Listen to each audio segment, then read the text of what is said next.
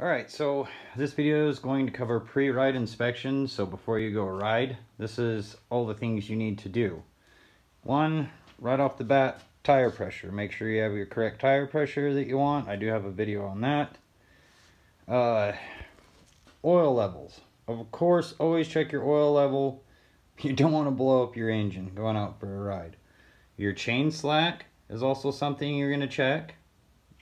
And then another really important one is your coolant level. You're just going to top that bad boy off, because every time you ride, since you have no coolant reservoir, it just dumps out onto the ground and cannot suck it back up. So always check those. And another thing you'll be checking also is free play, throttle, clutch, make sure all your brakes work, and then last but not least, fire up the bike. Make sure she's actually going to start and run for you, so you don't drive all the way out the hills and have an issue.